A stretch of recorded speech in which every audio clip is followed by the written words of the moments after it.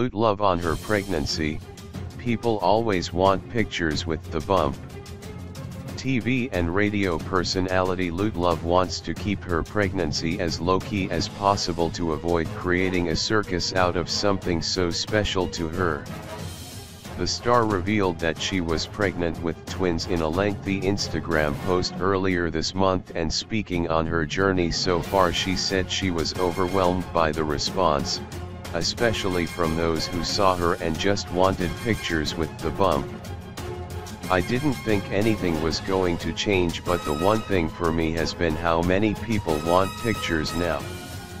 I don't know, it is just a little weird for me when people always want pictures with the bump, she said on her Metro FM show with DJ Speedsta.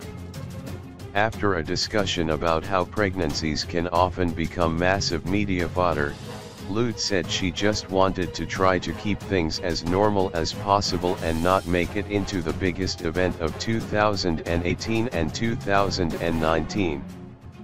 I am going to try to keep it to myself and everyone can see what they see at the end, she added.